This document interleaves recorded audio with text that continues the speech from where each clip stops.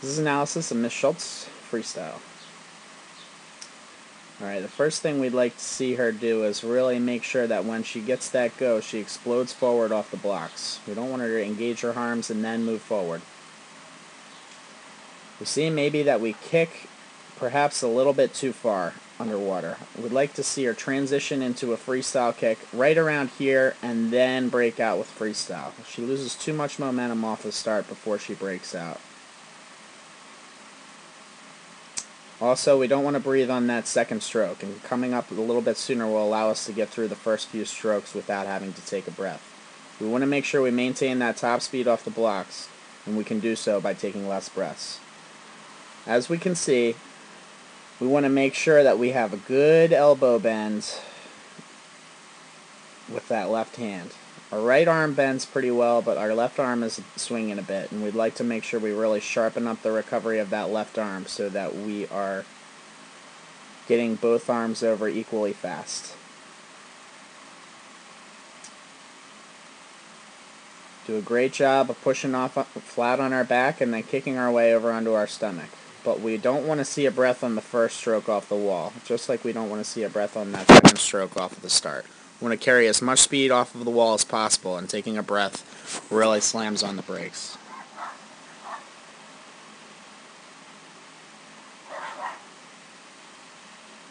We have great kick, great body position, and good head position.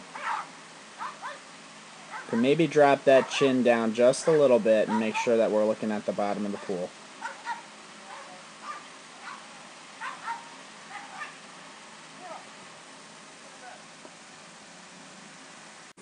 This is underwater analysis of Miss Schulz freestyle. So as we can see, we're a little bit deep on the entry of the start here, and as a result we have to spend a lot of time kicking our way back to the surface. So what we can do instead is we can try to make sure that we banana back up to the surface this way.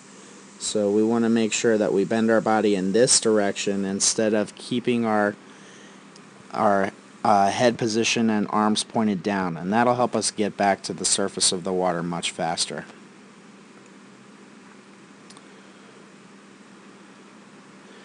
So we have very good kick and body position, nice body roll. One thing we want to make sure we're really thinking about is not allowing our elbow to drop below our hand on the underwater recovery of the freestyle.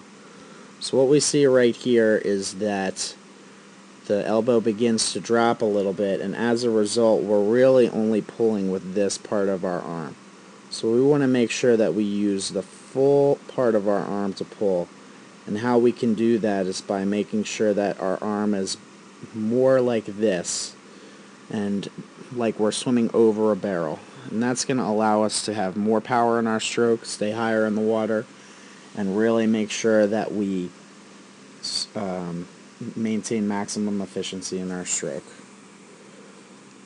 So we see an excellent job of pushing off almost flat on our back here, kicking over onto our stomach. This is a textbook turn. Very well done.